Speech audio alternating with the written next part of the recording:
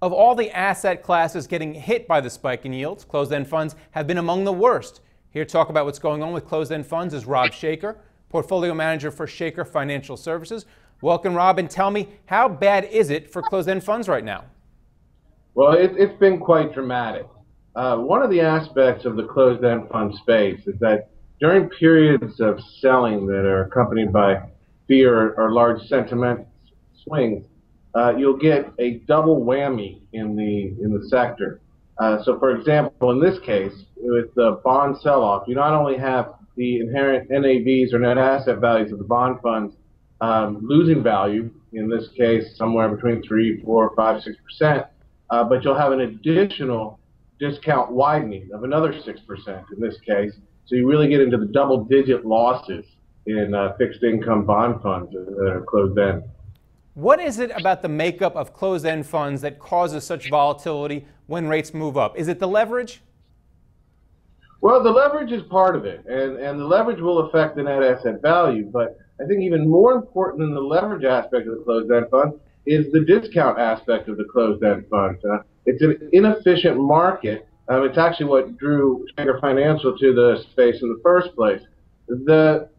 Probably the largest aspect in this area is the fact that they're thinly traded.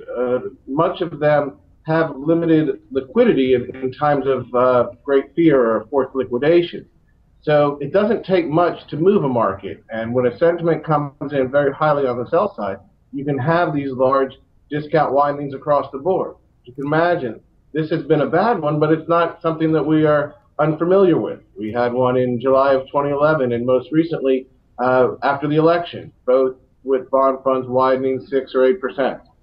Well, Shaker Financial Services has long beaten the S&P. In light of the sell-off, is there a type of closed-end fund that you're focusing on right now? There are a lot of types out there. Yeah, I would think it's a hard time to really make some fundamental analysis in terms of where you want to put your assets in closed-end funds. For example, the traditional knowledge that the longer the duration, the less attractive it'll be. To the extent that you feel that that's already sort of been overdone in the space, you may actually have more value there. Fortunately, at Shaker Financial, we're a bit agnostic to those types of fundamental calculations and move more to where the discounts show us we have value. So currently, we're looking into spaces such as the high yield, the preferreds, and the senior reset loans where we see good value. Any funds in particular, or are there any funds that you're avoiding? Well, in general, in a situation in which we have a sell-off, what we try and do at Shaker Financial is double collect on the way back up.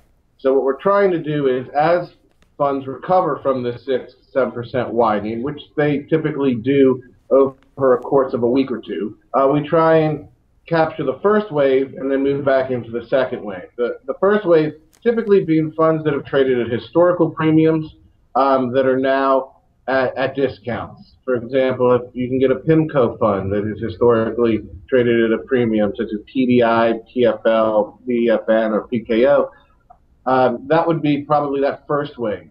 Also, we like some BlackRock stocks, BSU, ARK, BHL, and some of the John Hancock, all of the John Hancock preferreds.